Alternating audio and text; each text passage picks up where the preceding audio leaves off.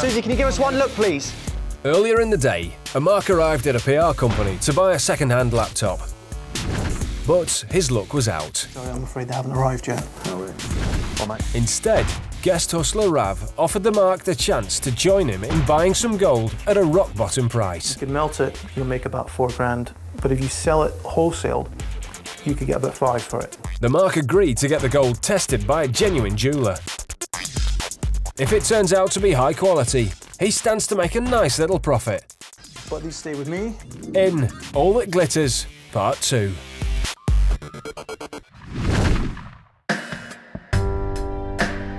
It's early evening by the time the Mark and his mate return to the PR company offices. Paul brings them back upstairs and gets out the gold chains, ready for inspection.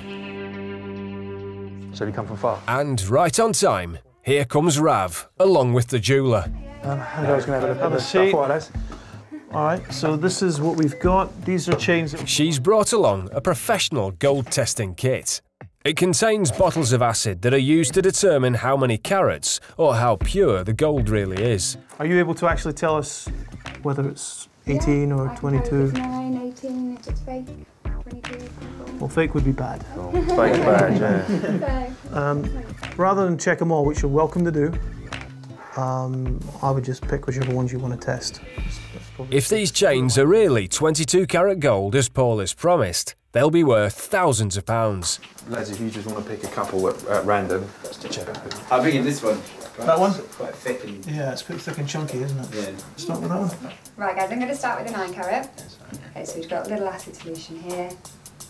Little tiny drop, that's all you need.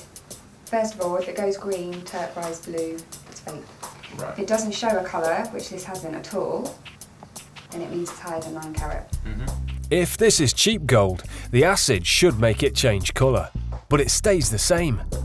That means it's higher than 9 carat, but that's still a long way from the 22 carats Paul has promised. The next solution tests between 14 to 24 carats. Again, all you need to do.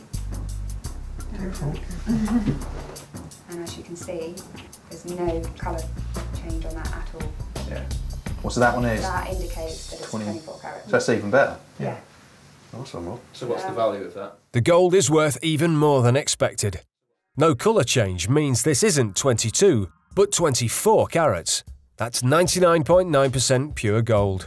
Can I look at that one just to make Yeah. that sure? Is that all right, lads? Yeah. Rav wants to test another chain, just to be sure. Do you have anything to compare the test with, by the way? The Mark's still being cautious. Like a 9 carat gold, something or other. Well, hopefully we're not going to see it. Oh God, I want to say one. I'm happy with those 24. You guys have a gold chain or anything? Nah, I don't wear jewellery. They'll have to rely on the jeweller's word. If there's no colour change again, this whole batch must be 24 carat gold.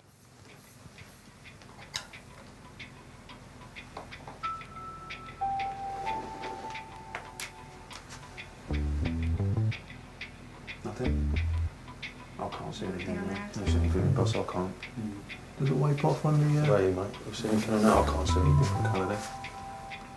So again, that's the same grade of gold. It's Yeah, at least that would be 24 is as high as it goes, right? Definitely. That's as high as we can test. He takes a closer look to reassure himself. Oh, careful. Yeah.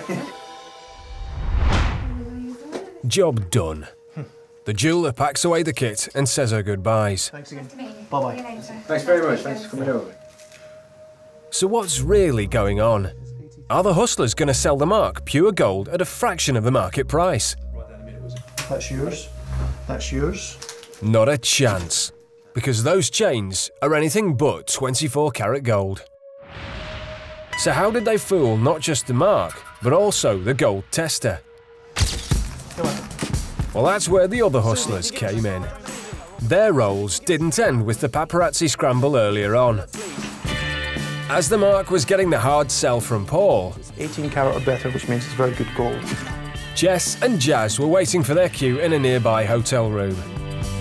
Listen, I'm absolutely fine. You guys want to bring somebody in? It doesn't matter. The Mark really did choose a genuine jeweller from the phone book.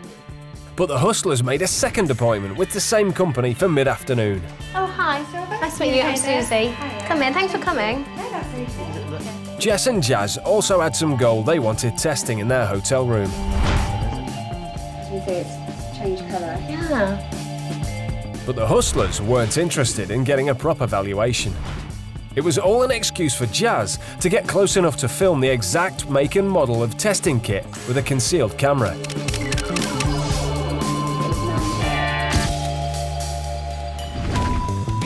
All right, I've got it, Polly. Yep. Right, this is the gold kit she's using. Armed with this footage, the hustlers were able to pick out an identical test kit with exactly the same plastic bottles. It's this one. Empty this acid. They emptied out the acid and replaced it with water and a touch of food colouring to make it match. Even the cheapest gold won't change colour if you test it with water instead of acid. But how did those bottles get into the jeweller's hands?